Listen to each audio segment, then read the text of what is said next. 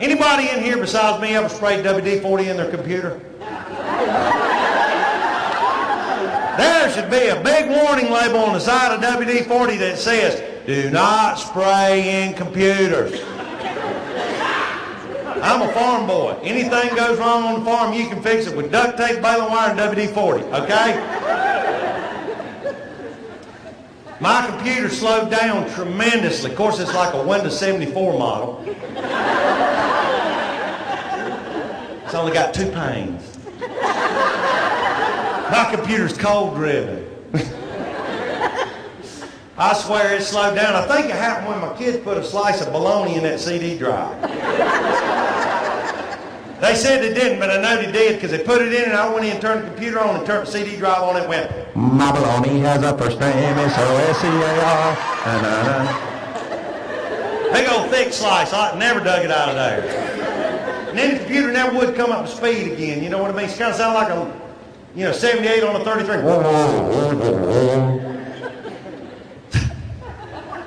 I got a can of WD. I walked up there and I go, well, this ought to help it. And I open that little slot.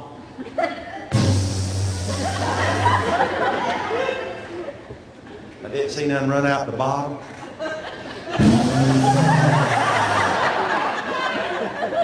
Saw a little bit come out the corner. That ought to do her. And I let it vaporize and set. Come back, flipped it on, blew the whole damn top across the room.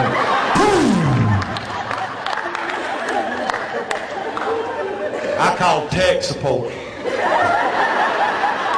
What's your problem? I don't know. The top went across the room.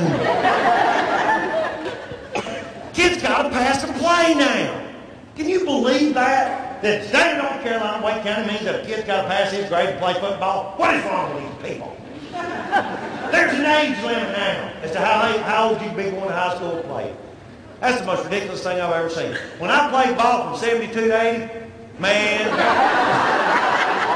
there was no age limit, and by golly, you didn't have to pass the play. I played with guys that never even went to school, just showed up for football practice. That's the truth.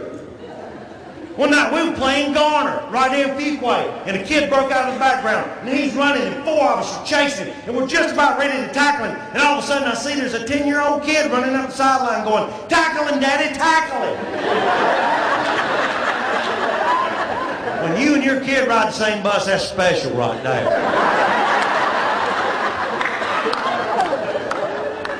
My wife's over there fishing, though. She's having a good time. She's reeling in, casting out, reeling in, casting out. Man, she's just nailing it. Well, the cows come up, because cows are curious animals. Cows are the most curious animals on the farm.